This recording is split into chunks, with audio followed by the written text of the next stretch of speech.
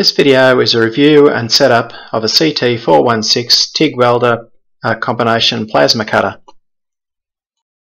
This is a novice's machine and I'm a complete novice. I bought this machine to do hobby TIG welding as well as some plasma cutting. This is a Chinese machine. The online manual that comes with it is completely useless and I was struggling to work out how to get things started. So this is the process I went through. I've never TIG welded before, but I've watched all the YouTube videos. Anyway, this is the back of the machine and it comes with an air regulator for the plasma cutting. But I found that the connections were completely useless. I've actually replaced them with all airline type connections. They originally came with just these useless looking things, where you're supposed to poke a bit of hose into it for the airline, and the same thing for the regulator, just had these little connections on it. So I took the bits to a welding supplies and they supplied me with all the right bits, another $60 later. I also put an air hose connector onto my argon bottle so I could easily connect the argon bottle to either my existing MIG welder or the new TIG welder.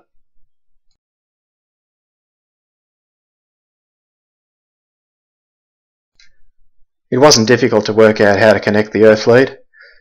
You basically just plug it in and turn it to the right until it stops.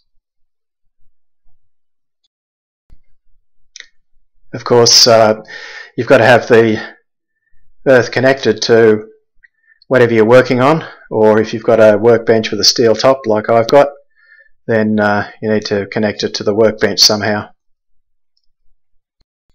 Next I need to connect up the TIG cable. So again, not very difficult to work out.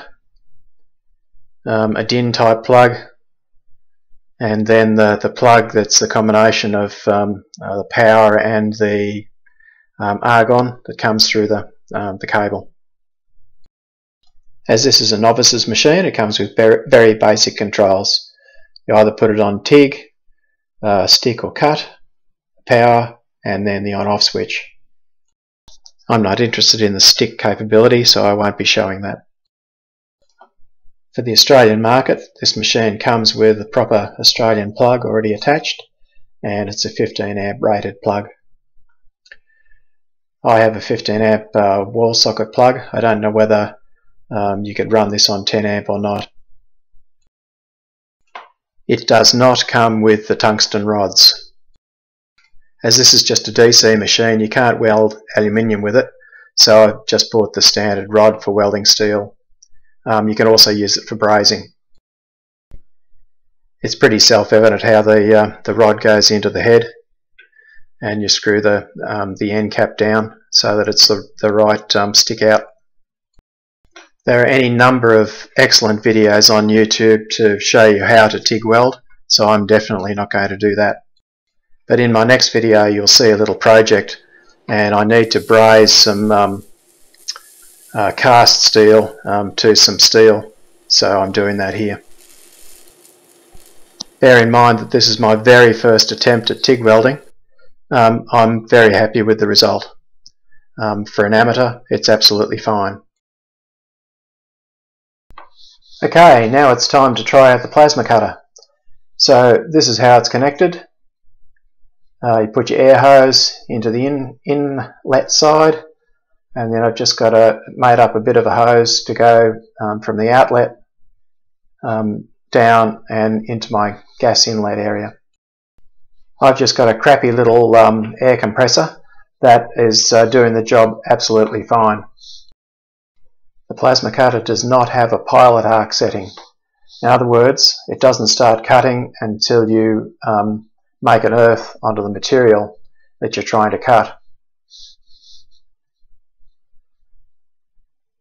So for example, when you press the little button, air comes out, but that's it.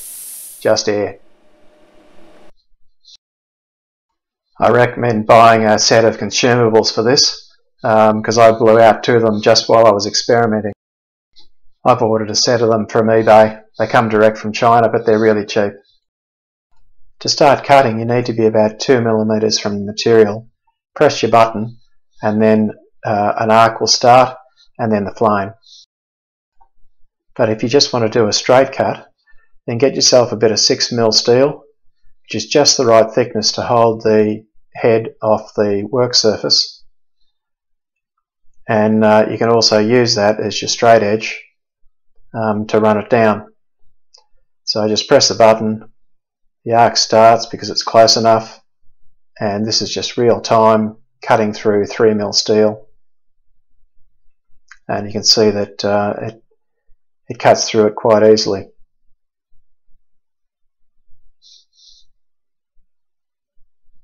And in fact, it's not a bad job at all, really. A little bit of dross on the underside, and that's it. Don't be put off by all the expert advice out there. If you're just a hobbyist, this machine will do you just fine.